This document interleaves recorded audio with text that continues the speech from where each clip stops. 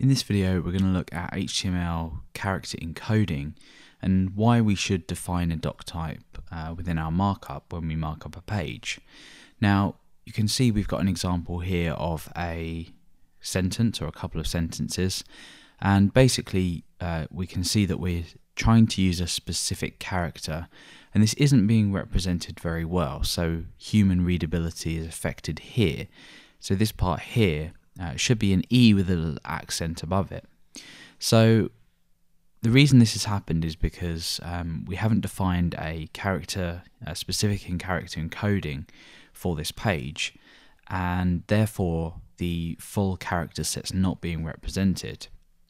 Now what we actually need to do is go in and head over to our markup, and we need to actually define a meta tag. So we'll go ahead and create a meta tag here, and we'll use the char set attribute here to go ahead and specify the character set.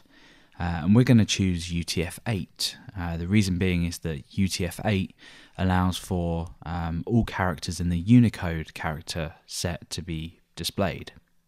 So let's go ahead and do this now. So we need to go and say meta char set equals, and then we give this a value. In this case, it's just going to be UTF-8. So you can go ahead and look up more about UTF-8 or just character encoding in general if you don't quite understand. But basically, this is going to allow this accented character to be displayed properly. So if we go ahead and refresh now, you can see that that's now displayed properly. And this will be the case with different character sets as well. So depending on what you're actually displaying, this value might need to change. But this is just a quick tip on why you need to set a character set for your page and how it makes a difference when you're trying to represent as many characters as possible.